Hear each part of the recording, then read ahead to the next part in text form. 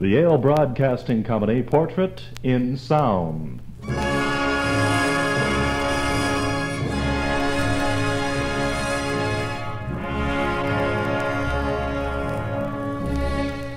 Just how do you talk about the Yale Broadcasting Company? Well, if ever anything was many things to many people, the Yale Broadcasting stations are. To those who know it best, the Yale Broadcasting Company is a kaleidoscope of extracurricular memories. It may be the memory of a long evening spent deep within the bowels of Hendry Hall finishing that special project which could mean much toward gaining membership in the organization. To a member of the technical staff, it could be the memory of that moment of electronic ecstasy when a crumped compressor amplifier sprang back to life after many hours spent bent over a hot soldering gun. To a member of the business department, it could well be the memory of a sales success with a formerly unsaleable local merchant. To a member of the production department, it might well be the recollection of that smooth, finished program which finally emerged after a heroic and lengthy stand at the tape splicing block on the Ampex. To all of us, it is the memory of moments of mirth, merriment, and the many other comradely ingredients which sparked station parties, meetings, and elections alike.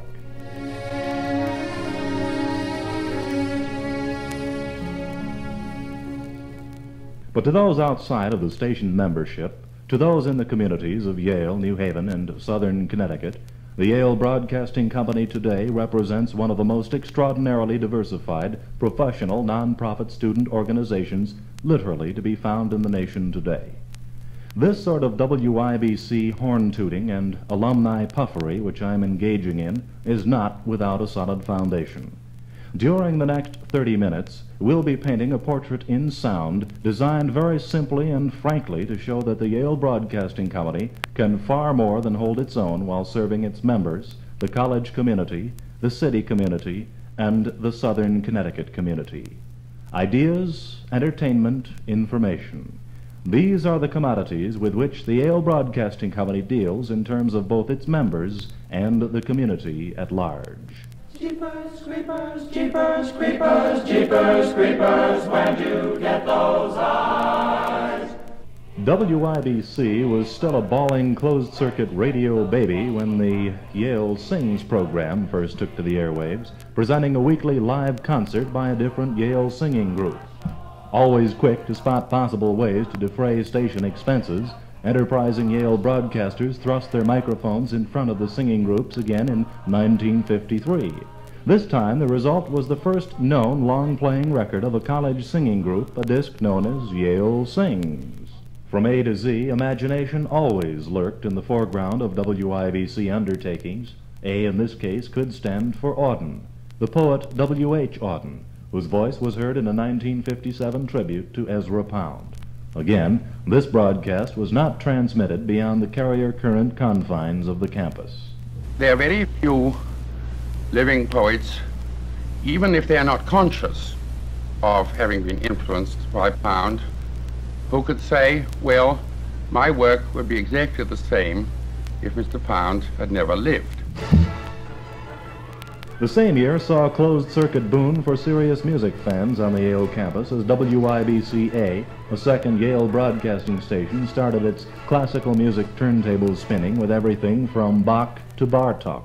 Now, since the purpose of WYBC-A is to present the Yale campus with classical music, let us give you just a short demonstration of our new equipment here. National networks have been known to marry their resources with those of WYBC and the Yale stations for special tributes and presentations, such as this CBS broadcast. The World Tonight came to you tonight from the Yale University campus in New Haven, Connecticut.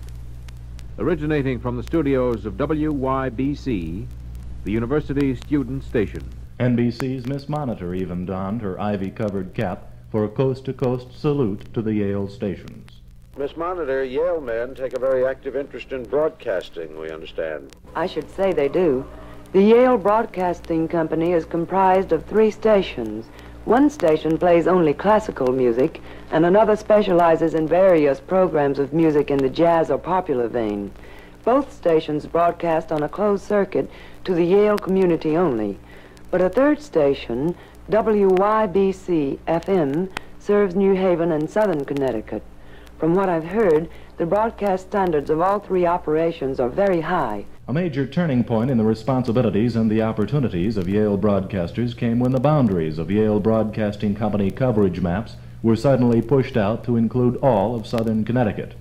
WYBC-FM, now broadcasting to suburban duplexes as well as college dormitories, received kudos, congratulations, and a civic pat on the back from New Haven's Mayor Richard C. Lee, who pointed out a number of roles the station could perform, including WYBC FM and AM, wholly student-operated, is broadcasting daily from Yale to New Haven, helping to create closer ties, mutual understanding through its fine programming, not the least of which are its educational programs, which are of inestimable help to the people of New Haven. And speaking of just the kinds of things Mayor Lee spoke about, i.e. relations between Yale and New Haven, who of those of us who were there in 1959 will ever be able to forget the famous snowball riot of 1959? The uproar, which managed to jump onto the pages of prominence in magazines and newspapers across the country, was naturally covered on the scene by the hustling Yale Broadcasting Company News Department. One cool-headed bystander who was interviewed staunchly maintained that there never was a riot. Well, sir, if I may say so, I wonder a little about the use of the word riot. I'm not sure that a riot did take place on Saturday afternoon. It seemed to me that rather you had a confrontation between the police and the students after a parade, which was turned into police charges. Using WYBC as his mouthpiece, Yale's President Griswold made haste to read the Riot Act to the students. Gentlemen, for the second time in 3 days, Yale undergraduates have disregarded the rights of their fellow citizens and have failed to live up to their responsibilities as members of the community.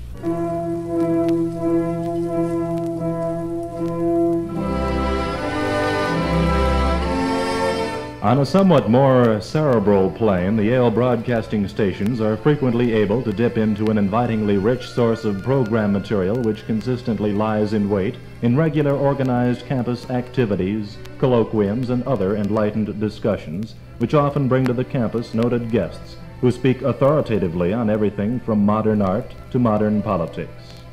The roster of voices heard on WYBC in recent years reads like a veritable international who's who.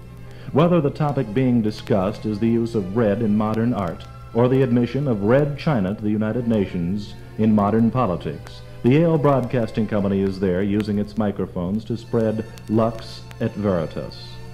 Speaking on the red Chinese admission, by the way, was recent Challenge Colloquium visitor Carlos Romulo. Am I or am not I not in favor of the admission of Red China in the United Nations?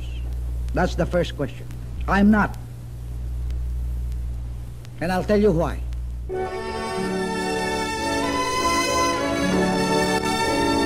Broadcast history was made in one of the more delicate electronic operations of recent WYBC history. The event was a live transatlantic debate between the Yale and Cambridge debating team. Despite the fact that the verbal battle took place via underwater cables, dry English humor came across the Atlantic undampened. Hello, Yale. Welcome to Cambridge. I hope you can hear us well.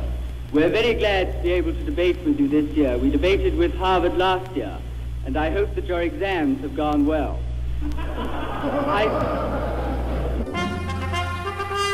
The parade of personalities visiting the campus more than occasionally ranges to the controversial. Thus, the Yale broadcasting stations have become the listening post for students and community citizens alike for comprehensive coverage of university guests. When the occasion and the guest permit, station members have always made an effort to get visitors to take 5 from their schedule of class appearances and speaking engagements to come to the studio for interviews. The charms of one recent WYBC chairman drew authoress Anne Rand into Studio 2 to discuss her reputed subscription to a philosophy of atheism. But an atheist is a somewhat negative label in the sense that it implies that we are out to fight against religion. That is not the point.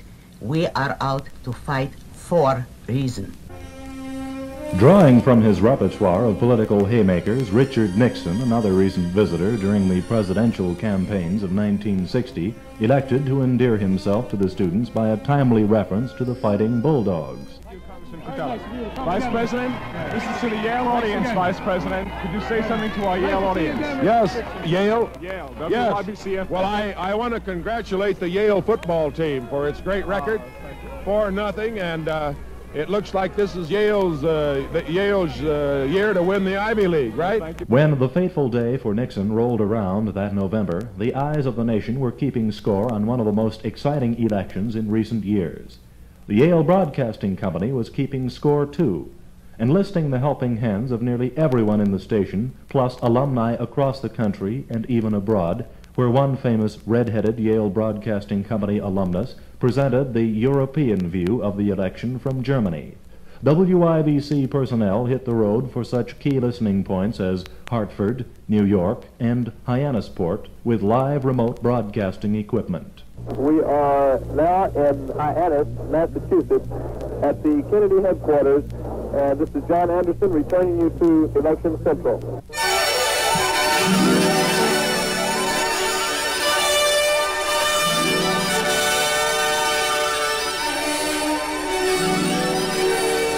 Historic speeches by the dozen have been carried live or on tape by the Yale Broadcasting Company.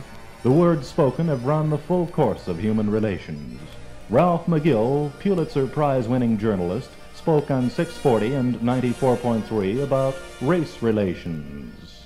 What the American Negro has been saying all along is that he does not wish to be regarded or recognized or officially designated as a minority group. Mrs. Indira Gandhi presented a profile of greatness to WYBC listeners as she accepted the Howland Prize awarded by President Griswold. Mr. President, ladies and gentlemen, it is indeed a pleasure and a privilege to be invited to this famous university and to deliver the Howland Memorial Lecture, and I thank you for the prize. In addition to turning their eyes upward toward the speaker's platform, WYBC News Department members are capable of turning them in almost any direction to cover almost any kind of a news event. With the twittering of birds in the background, members recently turned their eyes downward toward the foundation of the new Samuel F.B. Morse College, where a time capsule not to be opened until 300 years hence was interred to the accompaniment of these ceremonious words. Let me tell you very briefly now what we propose to place in this large capsule on the corner. First of all, we have President Griswold's proposal for the new colleges and an exchange of correspondence between him and Mr. Whitney and between him and Mr. Mellon. Mr. Griswold's speeches and reports dealing with the college plan, a very elaborate and beautifully worked out tape of sounds of Yale by our student radio station, WYBC.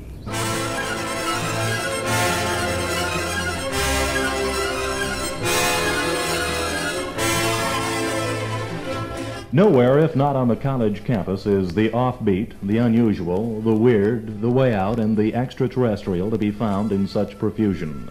From the sublime to the, well, you know what. From the straight-laced parliamentary member to the bizarre king of the world, WYBC has seen and covered the visits of a lifetime of characters in its 2 decades of broadcasting. World King Homer Tomlinson had this to say, among other things. I was inspired in my youth to be a minister and served in the church for peace on earth, as churches all serve. But in 1954, I felt an inspiration that I was a king to bring peace on earth. This is the 24th university to which I've come, and it will be a great experience to me this afternoon at 4 o'clock to crown myself King of Yale University for good. In addition to guests, invited or uninvited, who spread their ideas before Yale audiences in formal appearances, WYBC invites its own guests to be heard, as was Joseph Henson before a live WYBC studio audience and on the airwaves of the Yale Broadcasting Company. Henson stirred a fast-swelling tide of reaction with his radio address. He is the former secretary to Leon Trotsky and presently editor of the socialist labor militant newspaper in New York City. I wish to begin by associating myself with the views expressed by the management of the station and the sponsors of this program.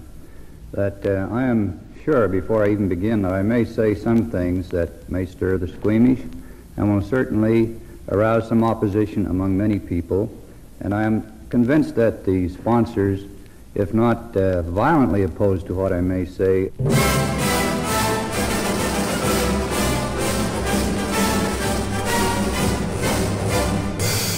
Controversy also echoed in the wake of another ambitious program typical of WYBC's imaginative initiative in broadcasting.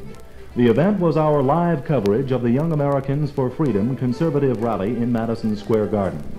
Exclusive coverage of the much-talked-about New York City rally belonged to two broadcasting facilities alone, the American Broadcasting Company and the Yale Broadcasting Company, in alphabetical order.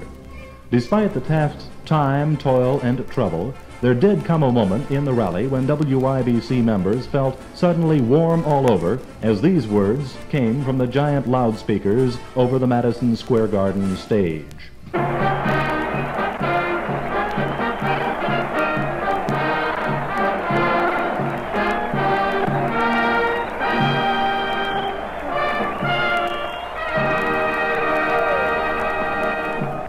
Thank you very, very much, Senator Thurman, for your fine address.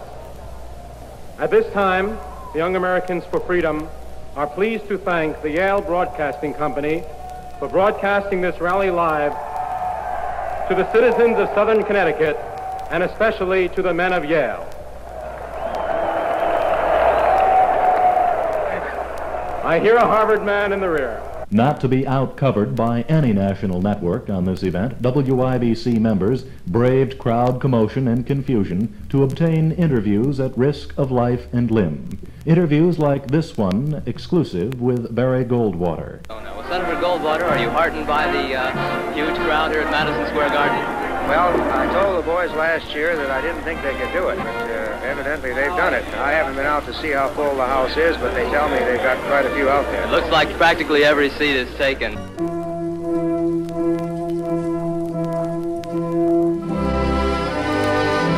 Other names from other fields of endeavor? Well, there are practically as many of them as there are hours in a Yale Broadcasting Company week. John Sherman Cooper, the Reverend Martin Luther King, Governor Abraham Ribicoff, New York State redevelopment expert Robert Moses, MIT economist Paul Samuelson, and many, many others have all come to New Haven, only to find the familiar WYBC microphone logo in front of them wherever they go. When you get right down to it, there's hardly a major event or visitor who goes through the southern part of Connecticut without encountering the Yale Broadcasting Company's inquisitive coverage. Of course, the backbone of any broadcast day at WYBC, WYBC-A, and WYBC-FM is not the spectacular speech, interview, or news scoop, but a solid core of varied programming appealing to virtually every conceivable taste and intellectual level. By its very nature, the large university radio station enjoys the unique never-never territory of broadcasting land by being able to experiment, to broadcast just what it wants, pretty much just as it wants. WYBC has taken full advantage of this unique freedom to bring its listeners a full spectrum of programs which stretch the medium of sound to the very limits of its vast flexibility. At the top of the list in rank and file of routine WYBC programming are the Productions, special series of broadcasts aimed at fine-tooth combing a particular problem or set of problems. The Voice of Latin America series was one of these. Debo anunciar en forma oficial y en nombre del gobierno que tengo la honra de representar. I must announce officially On behalf of the government, I have the honor to represent that the Republic of Cuba was invaded this morning by a mercenary force which came from Guatemala and Florida and which was organized, financed, and armed by the government of the United States of America. The Threatening Cloud, Communism and Castroism, Part 3 of the Yale Broadcasting Company's production of The Voice of Latin America.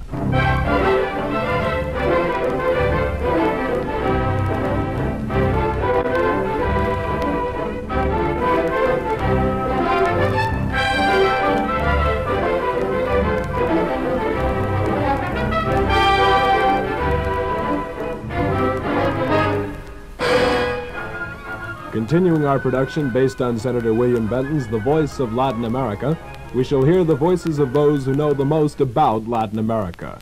Here now is Senator William Benton. U.S. baiting is an old story in Latin America. It began long before either Castro or communism appeared on the scene. The Political Union Forum was another series. Good evening. This is Roger Swabel, your moderator for Political Union Forum. This evening we are presenting the second in our series of informal political discussions featuring members of the Yale Political Union. A strongly civic-minded series was calculated to dissect the redevelopment movement toward a new New Haven. And so my major contribution in a summary sense has been that the apathy and the lethargy and the indifference which has marked New Haven for 50 years has been dissipated. And I think that's almost enough of a hallmark for any mayor to leave in the city. Right. Well, thank you, Mayor Lee. New Haven has been called a city of old elms and new ideas. There is much truth in that statement, for with new ideas and projects have come new problems. We are living in a new New Haven.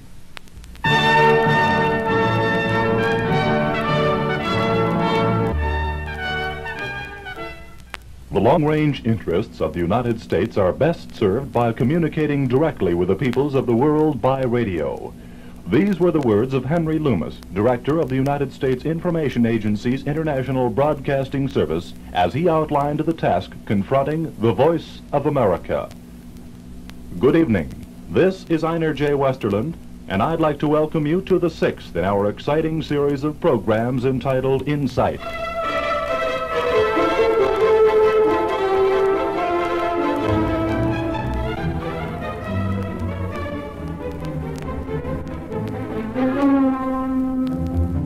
Insight is produced and presented by Perspective Productions of New Haven. In the coming weeks on Insight, you'll hear programs devoted to such vital issues as the Peace Corps, disarmament, the vanishing reality, civil defense and you, and finally, On Trial, the United Nations. Our cast includes authentic players, the men behind the history-making events of these times. Men like the President of the United States and outstanding national and international governmental figures at all levels.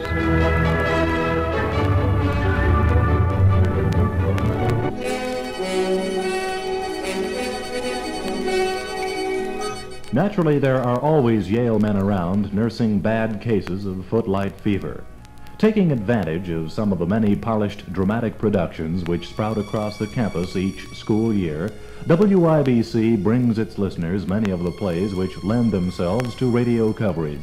One recent performance which went out on our FM airwaves and campus closed circuitry was the Davenport College Players' rendering of Dylan Thomas' difficult Under the Milkwood Tree. This gull at your ear hole is? Curly Bevan, tell my auntie it was me that pawned the Armaloo clock. Aye, aye, Curly. Tell my missus no, I never... I never done what she said, I never. Yes, they did. And who brings coconuts and shawls and parrots to my Gwen now? How is it above? Is there rum and lava bread? Bosoms and robins? Concertina. Ebenezer's bell. Fighting and onions? And sparrows and daisies? Fiddlers in a jam jar? Buttermilk and whippets. Rockabye, baby. Washing on the line? And old girls in the snug? How's the tenors and dowlies? Who milks the cows in my Gwen? When she smiles, is there dimples? Radio Moscow presents Moscow Today. Listener comment applauded WYBC's series The Art of Propaganda as no other program broadcast by the student station.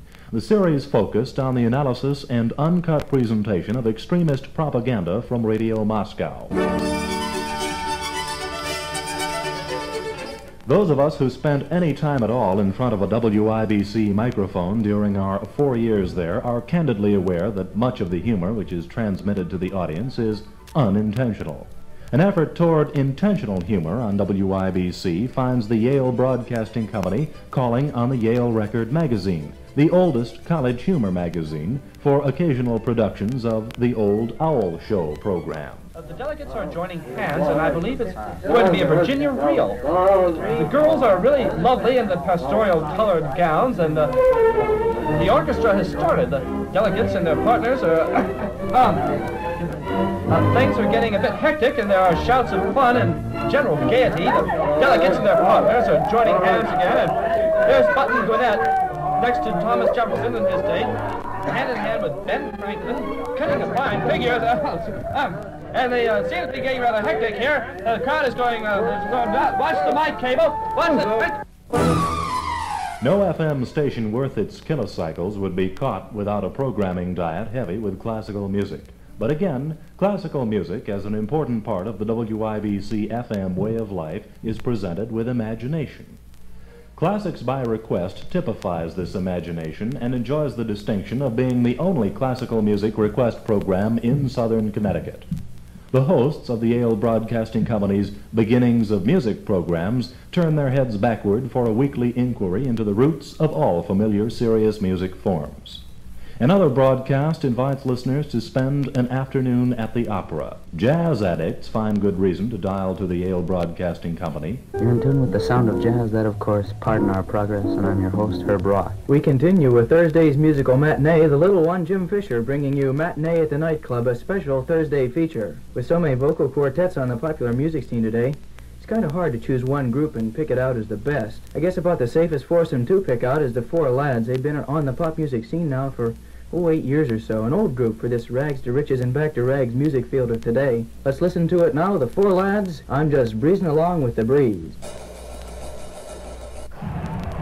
Informed college fans and fanciers have found that the place to keep up on all the latest developments in the world of sports is WYBC. No matter what the season, Yale men and area citizens alike have increasingly turned to WYBC for all-season play-by-play coverage, typical of this excerpt from a Colgate game. Goes back to pass, trying to spot a man down. A long, long pass. He's got McKinnon in the open. The pass is caught by McKinnon. McKinnon's in the open, down the 30, the 20, the 15, the 5. He's tackled from behind on the 1-yard line. What a tremendous catch by Jacques McKinnon, the Colgate halfback who went down there. The pass was a 40-yard pass play that McKinnon caught on his own 20-yard line, carried all the way down to the 2-yard line, was finally tackled from behind by Kenny Wolf, but not before he had made a tremendous gain and put Colgate directly in scoring territory.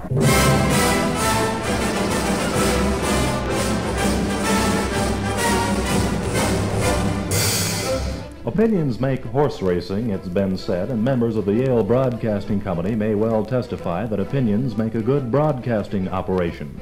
Opinions by the studio full manage to emerge from the loudspeakers of the Yale Broadcasting Company listeners' radio in a typical day.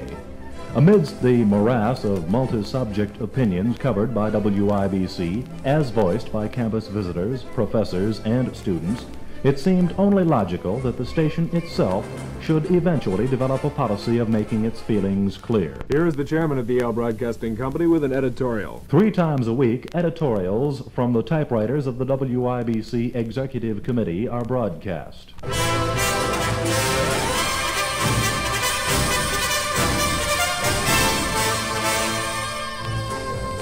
Repeatedly in this presentation, we've pointed out WYBC's programming propensity toward the imaginative, the unusual, and occasionally the bizarre and offbeat. Standing in the extreme fringes of the broadcasting spectrum of the offbeat is a program which can be considered only in a splinter category all by itself. The Tomb program, hosted by the distant specter of the unknown spirit, copped top honors in the Intercollegiate Broadcasting System contest. And now, dearly beloved friend, the unknown spirit descends from the curtain of dark despair and most humbly presents the tomb.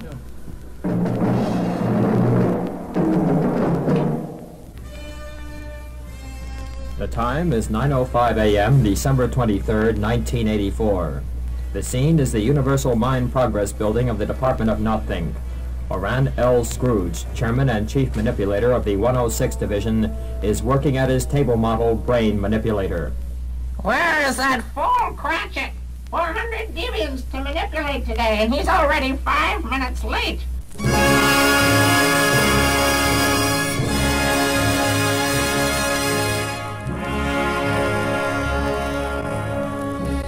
The Yale Broadcasting Company Portrait in Sound.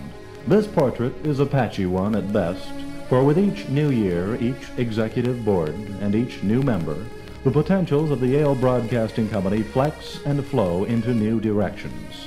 It is nobody's station in particular, and everyone's station, the station of everyone who has had anything to do with it since its founding, well over 20 years ago, in general. Yes, the Yale Broadcasting Company has eloquently proved that it can more than hold its own while serving its members, the college community, the city community, and the Southern Connecticut community.